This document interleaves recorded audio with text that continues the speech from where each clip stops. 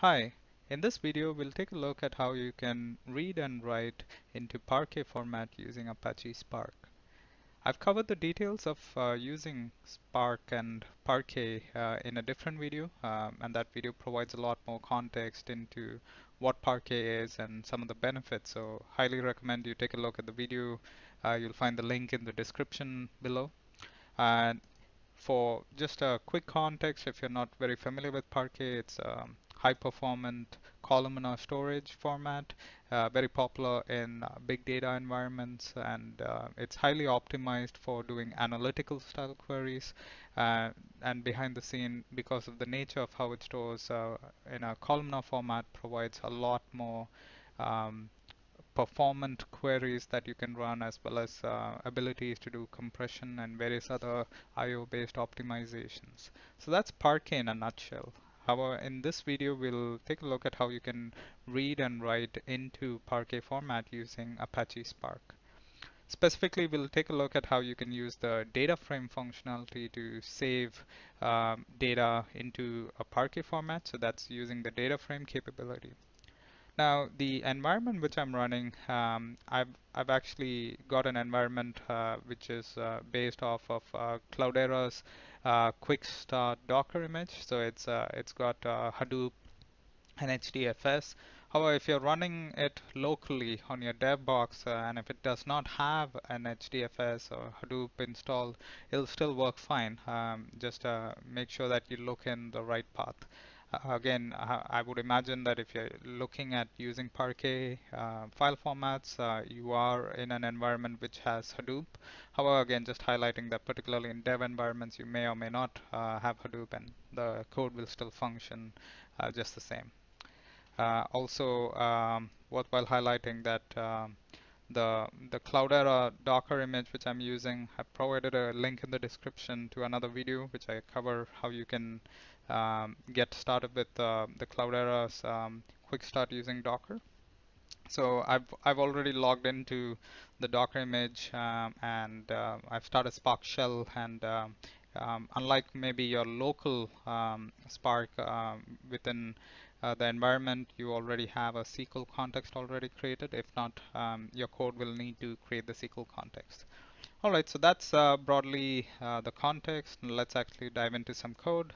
Again, for purposes of this demo, I'm not creating full-blown application. We'll just use Spark shell to run much of this code. So I'll explain the code as we go along. So one, we need to generate some sample data for us to work with. So I'll just copy that 2 lines there. So one will create a case class. And in the case class, we've just defined name, age, and sex. And then finally, we'll generate some data that we can work with. So println. So the data again is just 3 records that we've just added. It's behind the scene, it creates a sequence list. That's the 3 sample data that we have. And now that we have the data, let's create a data frame. And once we have the data frame created, we can then save that into Parquet format.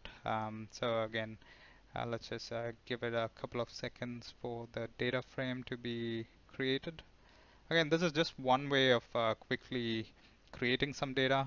Obviously, in the real world, you're probably going to have much of this data sitting either in HDFS, maybe it could be streamed, it's coming in from large file formats, etc. But again, for purposes of a quick demonstration, we have just mocked up some sample data. So now that the data is in the data frame, we can just quickly show the data. You can see we have the three records and the 3 columns. Given that we have used a case class, you may remember that we have a case class where we define a person and it's tightly typed. So if we were to use df print schema, so again, it's based off of the case class, so it uses the same types.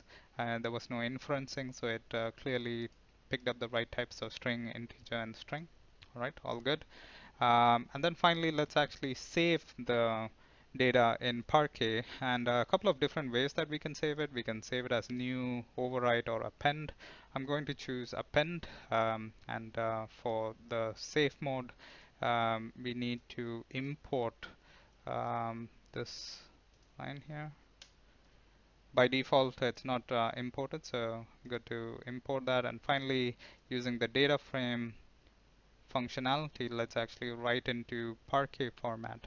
So again, if your data frame has multiple columns or more columns, you can specify it here. But since the data frame that we are working with in this example has 3 columns, I've specified that. Let's select all the 3 columns, write that in append mode, and use the Parquet format and save it into this particular path. So again, this is something you'll want to keep in mind depending on whether you have Hadoop running or if you're running it on your local machine. So in this particular environment, I've got Hadoop already installed and HDFS of course running. So a quick way to verify that is I can use Hue. So Hue comes installed again if you can install that separately, or if you're using the Cloudera quick start, it comes pre-installed. So Hue is really helpful to quickly look into not just the various data sources, but also there's a good browser to look at HDFS. So here you can see that it's created a folder here. So if you don't have Hue and you would like to look at it from the terminal directly, you can issue the Hadoop file system ls command. So if you look at the temp folder, we should see the person folder that's created. Let's give it a couple of seconds for it to kick off. Yep, here we are. So we have the persons folder. So again, I'm for the rest of the video, I'm going to show Hue, but again, you could of course navigate to the Hadoop folder and browse the folder using the Hadoop FS or HDFS DFS commands. And again, within the person folder, again, this is Parquet format. So again, that's really a folder which internally can contain one or more Parquet files. Again, it works similar to how other Hadoop file writes work. So you have a part file, and each part file is of type Parquet. Additionally, you might find some metadata there, but I'll leave this for discussion in a future video, but you can ignore pretty much what's under that folder. So for purpose of our conversations, that's the folder that contains all the Parquet files. So now we've written into Parquet. Now keep in mind that that's just one way that we can write the data.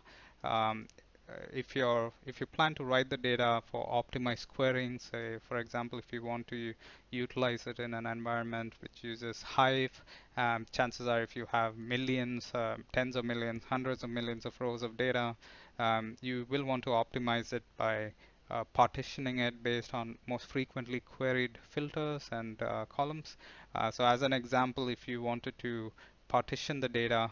Again, this is not particularly interesting for today's demo, but again, this is more relevant if you're using, say, Hive, for example, and you want to partition that column. So one of the ways that we can partition is you can specify the partition by, and in this case, I've specified only one column. However, if you had multiple columns, you can separate them by commas and add the required columns. So let's run that as well. So if I run that, right, so now it's actually created the same Parquet format, but we have also partitioned it by one of the columns. So if I open that data here in Hive, I'm sorry, in HDFS through Hue, you can see that the data is partitioned, right?